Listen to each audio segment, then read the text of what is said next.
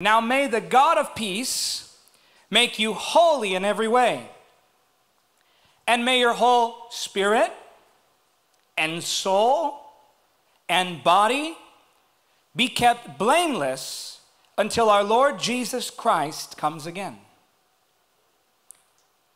Now what you're seeing here mentioned is body, soul, spirit. Say, I am a spirit who has a soul that lives in a body. Now let me be very clear here. I am not by any means saying that man is a trinity. But I am saying that there are three aspects to man's nature. The human being was born with three aspects in regards to his nature. Now that is spirit and soul and body. Now, I have these gentlemen standing up here to kind of give us this illustration of which is what. And I don't want to spend too much time on this, but this is a foundational understanding. You are the spirit, so look like the spirit. It's hard to do, I know. So he's the spirit. You're the soul. And I'm sorry, Nick, but you're the flesh. But I know you're a man of the spirit, but you're playing the flesh tonight, okay? Or the body, the physical body. Spirit, soul, body. Say it with me. Spirit, soul, body. Spirit, soul, body. Watch this. Your body is what we shall call your earth suit. It's your communication with the world around you. It's how you sense the world around you. It's how you experience interaction with other individuals. Every interaction that you have with another individual is grounded in the physical realm, at least on this side of eternity. Now, what's interesting here is that many people are under the assumption, the false assumption, that the physical body is somehow evil in and of itself. That the physical body is some wicked thing. And where that confusion comes from is simple. When Paul the Apostle writes of the flesh, sometimes translators translate the word flesh the same way for body and sin nature. So you have to look carefully at the context when you're reading. Sometimes when the scripture talks about the flesh, it's talking about the sin nature, the carnal mind, the tendency to do evil. And other times when it's talking about the flesh, the scripture is talking about your physical body. Now, if the Bible says that your body is a temple of the Holy Spirit, how is it possible that your physical body is evil? It's not. It's what we choose to do in the body that makes it good or evil. It's what we choose to do in the body that makes it holy or unholy. So the physical body can be holy. It can be a carrier of the glory of God. I remember one time I was ministering in Kansas. And I just got done preaching a service. I'm in the lobby. And as I'm in the lobby, I saw this woman on the side of my eye. She comes hobbling into the service, or out of the service. Her knee, something was wrong with it. And it was very obvious because she had a very distinct limp. So she's limping by me. And suddenly, she stands up straight like something had surprised her. She looks around like this, and she starts stomping her foot. She turns to me, reaches out toward me, and starts running, screaming. I was terrified. I had no idea what she wanted with me. She comes, she starts shaking me, like shaking me, screaming, "What did you do?" I had no idea what she was talking about. I was like, I was like backing up like this, like, what are you saying? What happened? She said, I had surgery on my knee like 2 years ago. For the last 2 years, because they didn't do so well on the surgery, for the last 2 years, I've been walking around in pain. She said, when I walked by you right now, something jumped off of you onto me, and the pain left my body. I was shocked. I said, Lord, I didn't even pray for her. That's what I said to the Lord. I said, I didn't even pray for her. He said, and this is what the Holy Spirit said. He said, that's because I live in you. And every so often, I like to reach out and touch people. The physical body Say it with me. Say, I am a carrier of the glory. You are, church. You're a carrier of God's glory. You don't have to go searching for atmospheres when you carry an atmosphere. The physical body, guys, is not evil. It can house the glory of God. I was attending a Bible conference and I set my Bible down. Eric, you'll like this. I set my Bible down on the chair and I left. And then somebody brought me the Bible. They thought I lost it. They said, hey, I brought you your Bible. You left it on a chair. I thought, well, great, now I lost my seat. But this individual who was handing me the Bible was shaking. And I asked him, I said, what's wrong? This person said, I don't know. They said, when I grabbed your Bible, I felt like a heat and a tingling sensation move up my body, and now my body's trembling. It was the fire of God, guys. And that tangible touch of God's power is not just on me, it's on you too. It's the power of God. So the physical body can be programmed under the sin nature or the spirit. That's why the Bible says if you want to walk in the Spirit, if you walk in the Spirit, you will not fulfill the desires of the flesh. Why? Because you can only be programmed for one thing at a time. So the physical body was trained under an old mindset, which is why the flesh has what's called the sinful cravings. The cravings came from an old way of living. But here's what happens when you begin to live in the Spirit. The physical body begins to lose those cravings, and the things that used to give you pleasure disgust you now when you even begin to think about them. That's what happens. Your physical body starts being trained under that new way to live, that new mindset. It's like an upgrade on your phone. You ever have a phone start glitching and then you get the new software update, suddenly it starts working better? Same thing, your physical body got a software upgrade. Adam 2.0, Christ in you. Old nature gone, new nature lives in me, and now I'm transformed. So it's transformed under the mind. What does the Bible say? Be not conformed to the pattern of this world, but be ye transformed by the renewing of the... Okay, you got it. That's it. Program the body under the Spirit. Now watch. That's a body. I am a spirit who has a soul that lives in a body. Okay, so the body can be trained under the Spirit.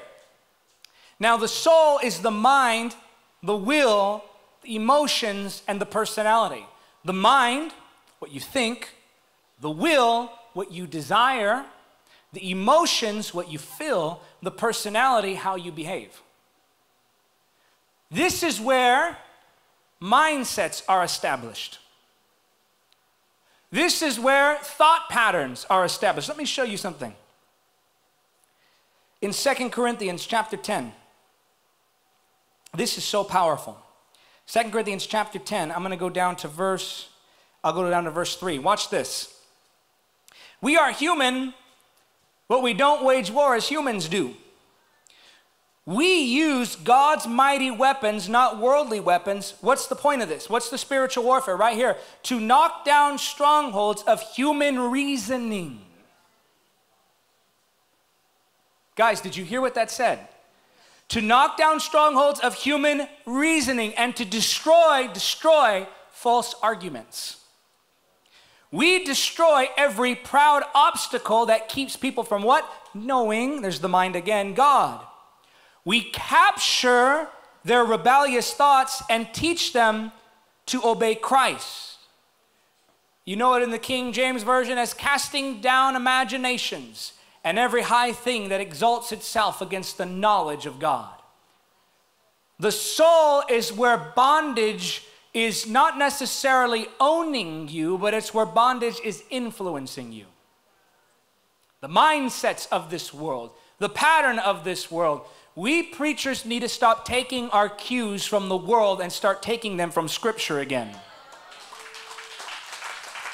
Can I just be real with you tonight? There's no power when you preach your political opinion.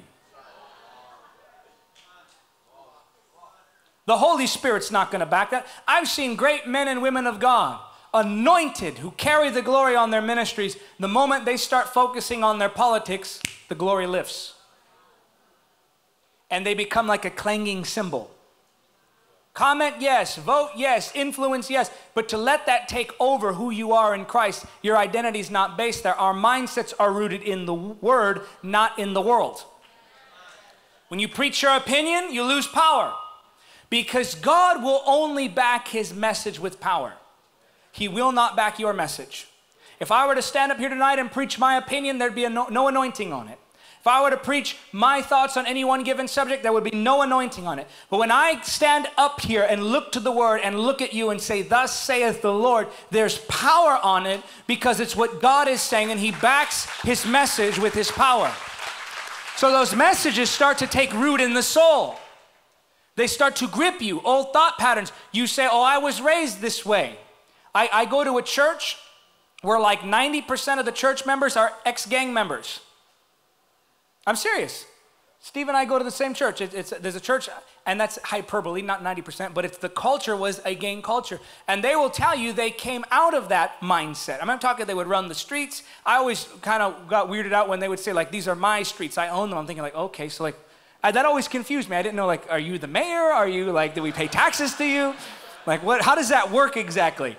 But, you know, that was the kind of mindset. And I've seen firsthand people go from that gang lifestyle of violence and selling drugs and in and out of prison to being transformed. And suddenly, they're like the sweetest people in the world. Why? Because a stronghold was taken down from the mind. These are the type of people, I know guys who you even looked at them wrong, they would cut you. But now people can come to the church and be rude to them, push them around, and they kind of keep their cool. They're like, okay, you know what? I'm just going to let that go. And I watch that transformation because that's a stronghold in the mind being uprooted. And this is why, church, we have to allow the Holy Spirit to work in our minds. Now, the mind has all of those problems, the lies we believe, the deception we allow ourselves to believe, the opinions we allow ourselves to have to be checked by the Word. So this is still the soul, the mind, the will, those things we desire. Emotions, some people live by their emotions, man. One day they walk into the church, I'm ready, I'm going to fast, I'm going to do what God tells me to do. And then by the next week, everybody there is a hypocrite. I couldn't stand what happened there, and so looked at me wrong. And there's all of these things and excuses that begin to impede their spiritual growth because they're living by their emotions. Now, before you were saved, the Bible says you were dead in your sins, right? Means there was no spirit. Before you were saved, all you were was body and soul, existing but not living, animated but not alive. And you would go living from the body and the soul, and that's why all you lived for was what you physically craved and what your emotions told you to do. You only lived out of two outer shells of who you are.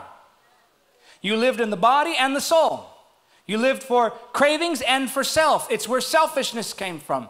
If you thought something made sense to you, your whole path of life was placed on that which you thought mattered, on that which you were taught to believe, on that which the world instilled in you. But now, the Bible says, and notice, by the way, Jesus said, don't fear the one who can destroy just the body.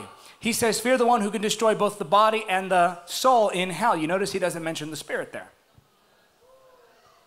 And he doesn't mention the spirit there because those who are alive in the spirit are destined to heaven. Now, when you were dead in your sins, you did not have a spirit. You were just body and soul. But when you were born again, Jesus said, that which is born of the flesh is, but that which is born of the Spirit is. So you were born once, but you must be born again of the Spirit. You see what I'm saying? You didn't have that sense. Now the Spirit is your connection with God. 1 Corinthians chapter 2, verses 10 through 12 tell us about our connection with God and how the Holy Spirit searches out the deep things of God. And he communicates the deep things of God with your spirit. 1 Corinthians chapter 6, verse 17 says, he that is joined to the Lord is one spirit with him. I have one spirit with God. I'm not battling two natures. It's not me and some other guy. You have one nature. And you may say, then why is it sometimes that I sin? Do you realize that when you sin, you're acting in a nature that is not yours. You're acting against your nature. Some people say, you know, when I sin, I feel like a fake. I say, I got good news for you. You are a fake. When you sin, you're not a fake Christian, you're a fake sinner. That's not who you really are. You're not a wolf in sheep's clothing. You're a sheep trying to put on wolf's clothing. So my sin nature, I'm not even identifying with that anymore. Catherine Coleman, a powerful woman of God, had, you go read her biography. That woman went through so many things, some her own fault, and she would admit that. But she actually went through a divorce. Many people don't know this about Miss Coleman. She went through a divorce, and years later, obviously, God restored her. She went back into ministry. A woman comes up to Miss Coleman years after her divorce, and she comes to her, she says, how can you call yourself a woman of God? How can you stand up there and preach? She just started to berate her with her past. And Miss Coleman said, oh, my dear, I believe you have me confused for someone else. I don't identify with that person anymore. Paul says, when I sin, I'm not the one sinning, but sin living in me. Is he saying we're not responsible for it? No. He's saying I don't identify with it. Now, here's how it works, okay? So here, righteousness, peace, and joy in the Holy Ghost. That's the kingdom of God. Some of you know the verse, most of you know the song. But righteousness, peace, joy in the Holy Ghost. Flow through the Spirit. Power in the Spirit, anointing in the Spirit, love in the Spirit. Romans 5:5, the love of God is shed abroad in our hearts by the Holy Spirit. The gifts of the Spirit flow through us by the Holy Spirit. All of these things available, the desire to pray, the love of God's word, the boldness for evangelism, the power to live holy, all of it here. Here's the problem. Most Christians live like this.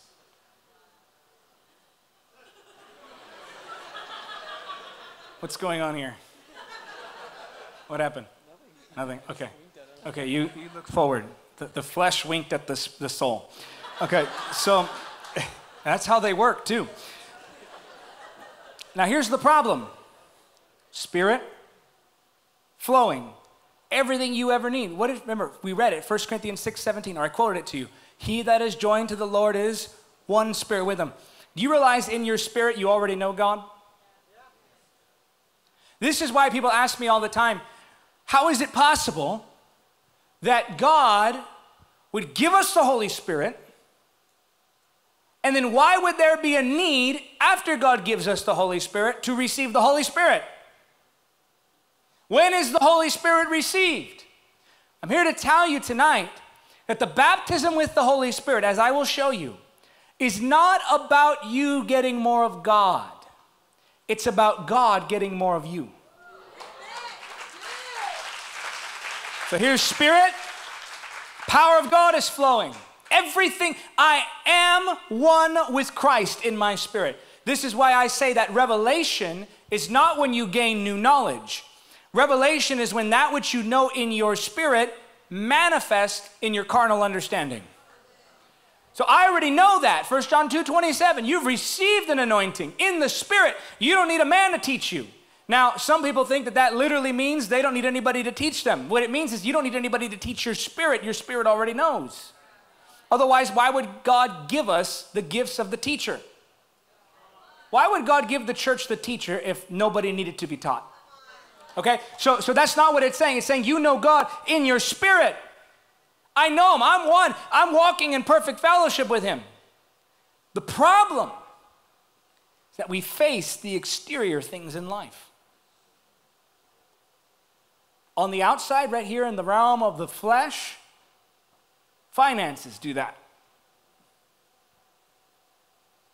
Relationships. Your health. Things at your job, the concerns of this world, your many responsibilities, your connections with your loved ones, all of it, including your emotions, up and down. Now here's the problem. Because we are attached to the exterior things of the world, the fact that the world is chaotic means that there's chaos produced in the soul. This is why some of you can be so excited to be a part of ministry, the church, evangelism, worship 1 week, and then the next week want nothing to do with it. This is why your prayer life is inconsistent. This is why you can't devote to the Word of God every single day. You know why? Think about prayer just for a moment. You can volunteer down at the soup kitchen. You can volunteer for the media ministry. You can volunteer to play on the worship team. You can volunteer to do all sorts of things, and you'll love it. But the moment you start to pray, your flesh starts to squirm.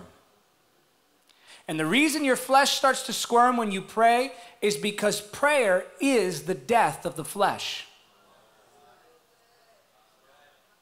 But we live like this, not wanting to tap into the Spirit. And so our emotions go up and down. Our mental state goes up and down. We get our cue. We start to think like the world thinks. God, give us discernment in this hour. We start to think like the world thinks. We become so focused on the exterior that our joy begins to dwindle. Now you've been praying, God, give me a breakthrough.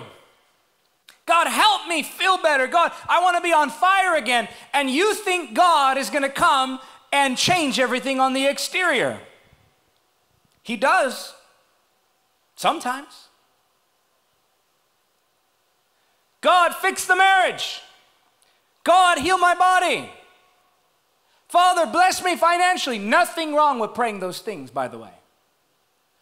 But the issue is this. You're waiting for God to transform your life through some dramatic transformation of the exterior circumstance. You're looking for your breakthrough from a large external transformation rather than a small internal shift.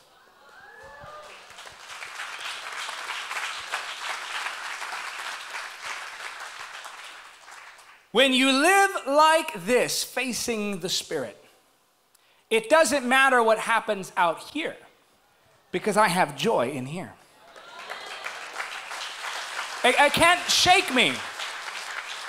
There was a powerful man of God who was riding on an airplane, taking a nap. Suddenly, the pilot realized that they were lost and running out of fuel. Everyone in the cabin started to panic. I knew this man personally. He has since then gone home to be with the Lord. But they came to him and they said, look, we're gonna do an emergency landing. We have to find where we're landing. And they woke him up. And he says to them, he said, Jesus slept through the storm. I will sleep through this. And he went back to sleep. Now they ended up landing safely. They found where they needed to go. I knew that powerful man of God. Like I said, he's gone home to be with the Lord. But powerful, powerful man of God, unshaken by circumstances in this world. Unshaken. I know another man who was actually in a plane crash, survived. Everyone was panicking on the plane. He told me this, and the people there can testify. As the plane is rolling, he's laughing in the Spirit. I kid you not. The people on the plane said this. Everyone survived, thank God. But he says they crashed and they're rolling, and he's praying in the Holy Ghost, laughing as they roll, and he came out without a scratch on him.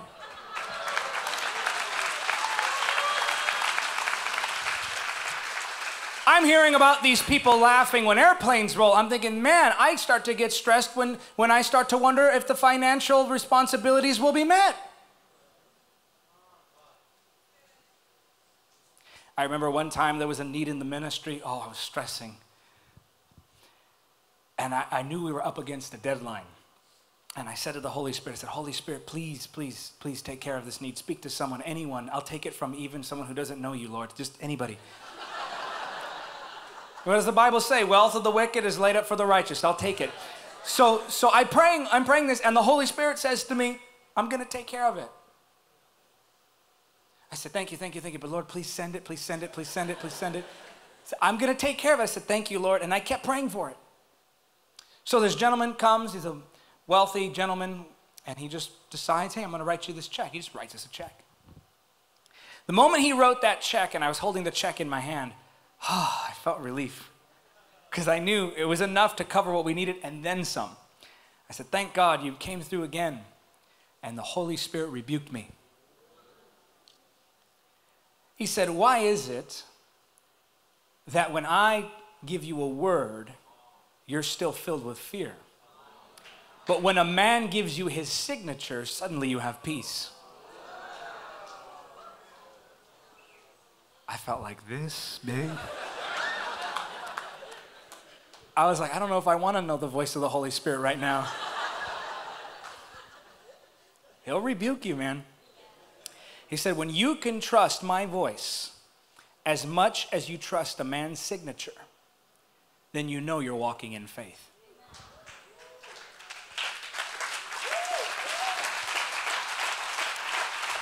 What does that represent to us? The exterior, living in the flesh, worried, attached to all of these things. When God wants you to face the Spirit. When you live like this, you cannot be shaken. When you live like this, it doesn't matter what they say, it's not going to work you up. It doesn't matter how they treat you because you're going to still have the love of God and the strength to treat them properly. You see, when you treat people well who mistreat you, it says more about you than it does about them. So I can live like this, you can live like this if we would simply face the things of the Spirit. This is why I believe that Paul the Apostle wrote. Think about what they were facing, persecution, all of these things. Paul the Apostle writes, I'm pressed, but I'm not crushed. I may be persecuted out there, but I'm never abandoned. And then he says this, you can even strike me down, but I can never be destroyed. I am a spirit who has a soul that lives in a body. Thank you, gentlemen. I am a spirit who has a soul that lives in a body. You say, David, okay, what does that have to do with the baptism of the Holy Spirit? Now that you've got the foundation, I'll take just a few minutes to teach this now. When is the Holy Spirit received? At salvation, you receive the Holy Spirit in your spirit. At baptism, you release him into the soul and body. John chapter 7, verse 38 says this, out of your belly, or out of your innermost being, that's what Jesus said, your innermost being, not out of your soul, not out of your body. He said, out of your innermost being, your spirit, will flow rivers of living water. And the scripture tells us very clearly that when Jesus talked about the rivers of living water, he was talking about the Holy Spirit. Therefore, the baptism with the Holy Spirit is when that river within me floods everything around me. Baptism takes place when I'm submerged. You see, the same thing is true of a ship, a boat. A boat stays afloat because it's in the water, but the water is not in it. The moment the water gets inside the boat becomes baptized.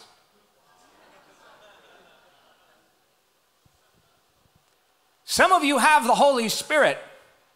If you're a believer, Romans 8:9 tells us that if they don't have the Spirit of Christ, they don't belong to God. Many of us in this room have the Holy Spirit. The question is, does the Holy Spirit have you? I want to be filled with the Holy Spirit. You can't be when you're full of yourself. We need to empty ourselves and allow that water, that river of living water, to flow from deep within. The baptism with the Holy Spirit is not rain from heaven. It's a flood from within. When that water begins to overflow from my spirit, it fills the soul. When that water fills the soul, my mind is transformed. My emotions are lifted. My heart is changed. My mindsets begin to adapt to the Word of God. My personality even begins to become transformed because the soul is being overcome by the floodwaters of the Spirit.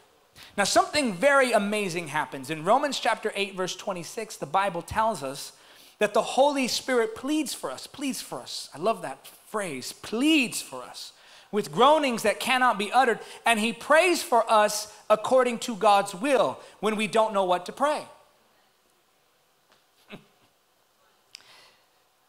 That verse in Romans 8:26 is not talking about the gift of tongues, but follow this.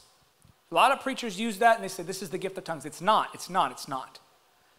Romans 8:26 is not the gift of speaking in tongues. It's the source of the gift of speaking in tongues. Think about the fact that people will travel all over the world to have a man or a woman of God lay hands on them. Think about the fact that we have people who pray for us, who love us. He pleads for us. That means he fervently prays. If you could see the Holy Spirit praying for you, you would see him face down on the floor, tears streaming down his face. His voice would shake the room. I dare say he would be pounding his fist to the floor, pleading for you as he prays.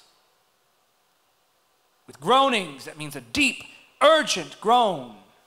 Something that comes from deep within his heart. If you've ever heard a mother pray for her child, if you've ever heard a father pray for his child, if you've ever heard a grandparent pray for their child, you have a little taste of what it's like when the Holy Spirit prays for you. He prays and he pleads fervently for you. The one who knows you like no one else can know you, prays for you like no one else can pray for you. And he prays what? According to God's will, meaning he bends you toward God's will. He inclines you towards God's will. He works on your character and nature, and like the potter shapes the clay, so the Holy Spirit's prayers shape you. That's what's happening inside. The Holy Spirit pleading with groanings that cannot be uttered. That's Romans 8:26. Now, 1 Corinthians chapter 14, verse 14 tells us that when I pray in tongues, I'm praying in the Spirit. Praying with my spirit, with my spirit, with my spirit. What does that mean? It means I'm not praying from my flesh. I'm not praying from the physical body. You know what praying from the physical body is called? Desperation. I'm going to really come against some mindsets right now. We've created a culture of desperation in the church because we don't understand our oneness with God. Shout a little louder, jump a little higher, maybe God will hear you. Get a little, as if God is in heaven going, had you just jumped one more time, I would have been able to pour out my spirit on you. Servants beg, strangers beg, sons come boldly. I don't want to pray from the flesh. I don't want to pray from my emotions, from the body or the soul. Now, what am I saying? Is it ever wrong to dance around? No, I love watching Stephen Moctezuma get up here and worship. I love that Steve shouts and jumps and dances. I love that you shout and jump and dance. And the Bible says to do that. But we don't do that because we're trying to work up a connection with God. We do that because we're celebrating the fact that we've already been connected with God. Imagine how much time you'd save in prayer if instead of begging God to hear you, you simply believe that he already does. I don't pray to connect with God. I pray from connection with God. So I'm not praying from the physical body. Yelling, shouting, that's an expression of what happens on the inside. If what's happening on the inside overflows to that, let's do it. But if I'm doing that to try to get something to happen in my spirit, it's praying in the flesh. I get phone calls. I prefer texting now. It's just much easier, unless I need an answer right away, and then I call. But Sometimes I'll get a call, and I like to go visit South Orange County, and I drive down there to the Spectrum. If you're ever there on a Thursday, you'll find me and Steve. Just drive out there and just, we meet there, we go over notes. We tape Thursday nights, so Thursdays we go to the Spectrum, and we just writing notes and scriptures, and he works on his music, and we're just talking about what we're going to do that night for the filming. But as I go through Orange County sometimes, I go through those spots where the signal starts to drop. And I'll get these phone calls from people, and invariably, sometimes the calls will cut out, and they just sound like that.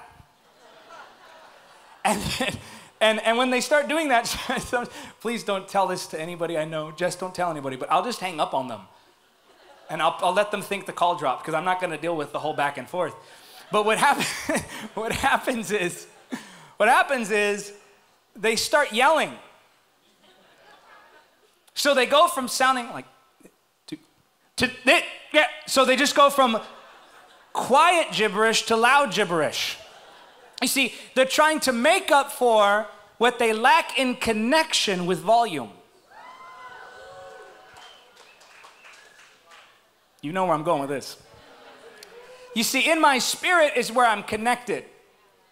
Do you know why at the worship events and at the conferences they tell you to be desperate? Because it makes the worship team look good. I'm just going to be real with you.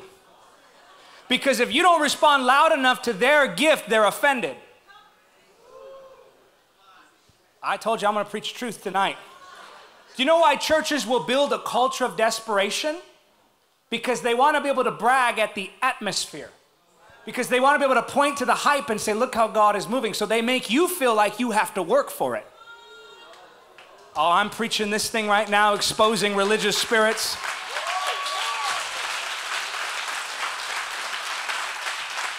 The problem is, they're trying to make up for in the flesh what's lacking in the spirit. Because when the spirit starts moving, you don't need to force them. You don't need to coach them. You don't need to make them feel guilty for not making you look like you know how to lead a worship set. That's why I thank God for the worship ministry of Stephen. You just get out here and you have a good time. But you see, and it's not just worship leaders, it's pastors too.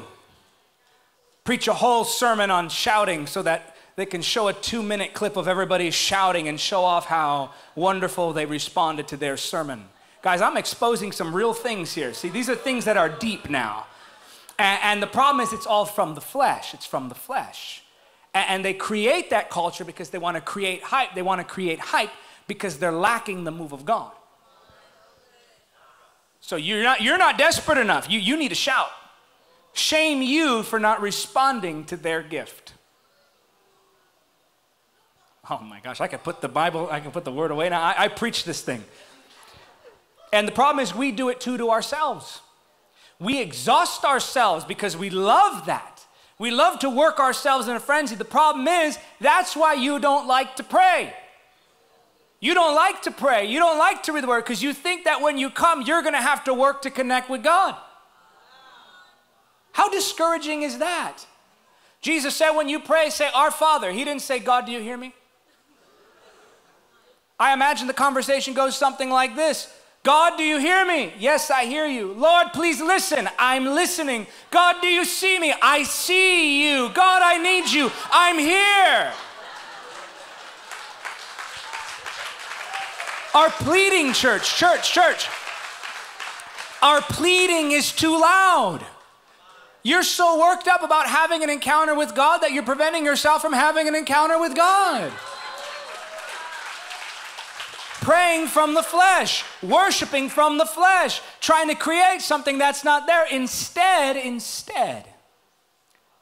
Romans 8:26, he pleads, he prays, he pushes with groanings that cannot be uttered.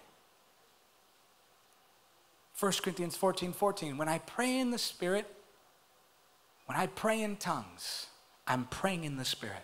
When I pray in tongues, I'm praying with the Spirit. 1 Corinthians 6:17, he that is joined to the Lord is one spirit with him. What does that mean? What does that mean? It means that when I pray in tongues, the Holy Spirit is praying for me, through me. The Holy Spirit is praying for me, through me. Now let me be clear, because I don't want to get you confused now. If we're up here saying, come on, shout unto God with the voice of triumph, that's good, shout. If we're saying, come on, let's dance, dance. If we say pray in the Holy Ghost, go for it. I'm talking about the mindset that says that's needed in order to connect with God. You hear me? But when I pray in the Spirit, those prayers that are taking place in my spirit come up out of the Spirit, move past the soul, right onto the body, and it comes out as tongues. There's a story about a little girl in my area now. I say 1, but Jess, she's how old? A year and 5 months. So she knows the months. Dads tell you how old they are in years, moms in weeks and months.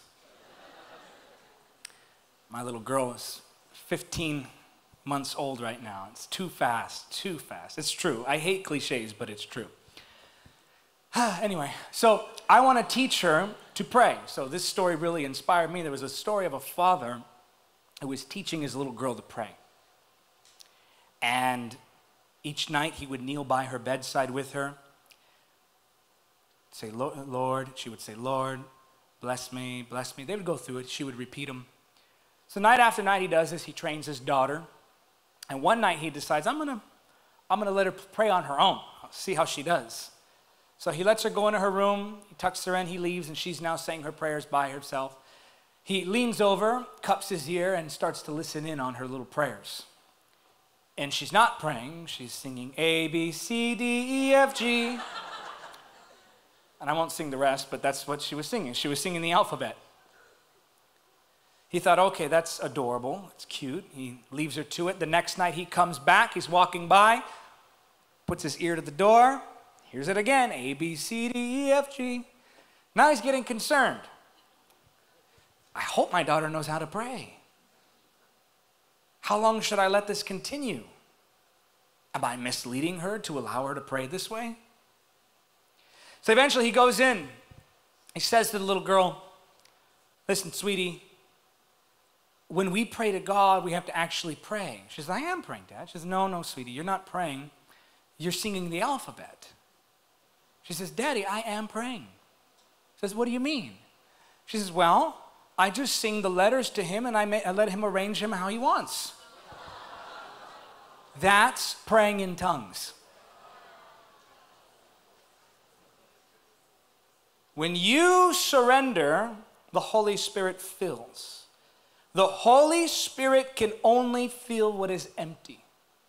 If you're praying words that you fill with your meaning and intentions and purposes, the Holy Spirit can't fill those words with his own meaning and purposes and intentions. But when you pray in tongues, I'm releasing a sound in faith with nothing I'm attaching to it.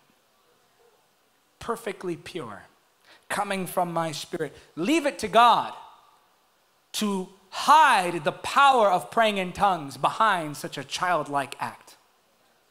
Leave it to God to require such faith in order to access such power. Do you know why people don't pray in tongues? Because they don't know what it is. And I'm going to tell you why you can't pray in tongues. You can't pray in tongues, one word, ego. Now, when I say ego, I'm not just talking about pride, because ego is self. People are under the impression that when the gift comes upon them, that the Holy Spirit is going to come down, grab their tongue, start moving, and they're going to start praying in tongues. It doesn't work that way. You control the gift. That's in the Bible. Read all of 1 Corinthians 14. In 1 Corinthians 14, Paul the Apostle writes a whole chapter on how to control the gift of tongues. Why would he instruct them to control the gift if the gift could not be controlled? So here's really what it comes down to. You have to have the faith to speak it out.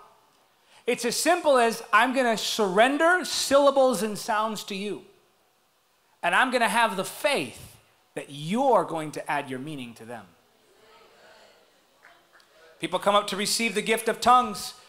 They'll say things like, in their head, someone's praying from, they say, oh, that's just me. I'm just repeating someone.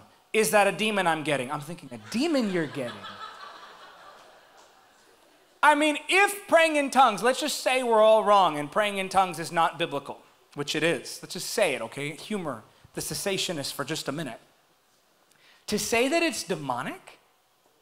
I mean, people laugh, people cry. That's an emotional expression with no words. Why wouldn't we say the same of tears? Well, you know, when you're crying, you don't really mean anything and the enemy could enter.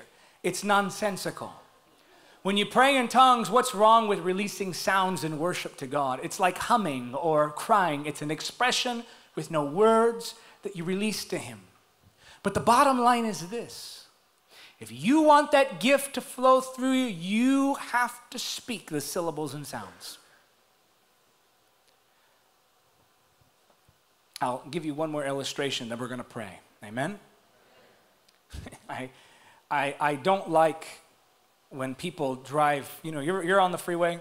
I used to not care. When I was single, I would drive and I'd see cars drive by real fast. And I go, whoa, did you see that? What was that? Oh, it was a Ferrari. Oh, it was a Lamborghini. Oh, wow. Now somebody does it, I get mad. My daughter is in the car. What are you doing? But I always found it interesting that people take pride in how fast their car is. Like, we know that's not you going that speed. It's your car. Like, we don't go, wow, that guy, he's so fast. He's pushing a pedal down. He's not really doing much. I'm not that impressed.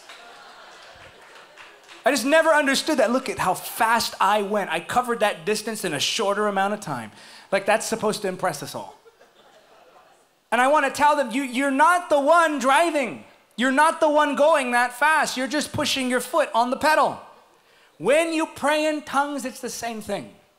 You're not praying in the Spirit. You're just giving Him the sounds. That's the gas pedal. When you do that, you start to release the sounds by faith. The Holy Ghost takes over. This message was taken from my latest book, Praying in the Holy Spirit. Order now at Amazon.com. Thank you for watching Encounter TV. Don't forget to subscribe and click the notification bell. Also, help us spread the gospel of Jesus Christ in the power of the Holy Spirit. Make a one-time donation or become a monthly supporter by clicking on the donate link now.